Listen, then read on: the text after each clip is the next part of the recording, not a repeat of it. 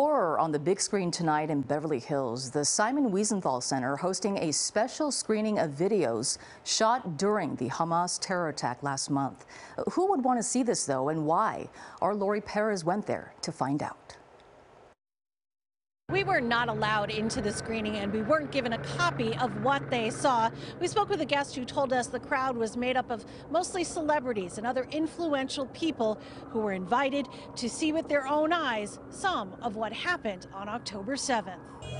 They were completely unarmed. They had no weapons on them. They were hiding. They were scared. Stunned guests left the Museum of Tolerance, describing for us what they had just watched. They were terrified for their lives, and these Hamas terrorists were just ganging up on them, like a lot of them. They had no way out. 47 minutes of graphic footage discovered and then shared by the Israeli military, reportedly taken by Hamas members themselves as they began the attacks on Israel. Was it difficult for you to watch?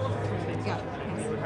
I couldn't watch all of it either. It's difficult. The showing called Bearing Witness to the October 7th massacre. I'm actually really scared to watch it. Actor Mark Feuerstein was among the guests. Before the somber screening, I asked him why he felt compelled to attend. I will carry it with me to pass that story on to the next generation and the next generation. We say Lador Vador, from generation to generation, and people should know.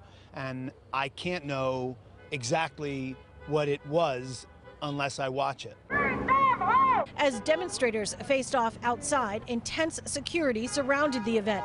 Guards checked cars for explosives. LAPD circled the facility. Reportedly organized by actor and former Israeli soldier Gal Gadot, we're told the audience was mostly celebrities and other influencers who might use their platforms to build support for Israel. We need to fight against terrorism, and in order to see it, in order to fight it, you have to see it and believe it and feel it.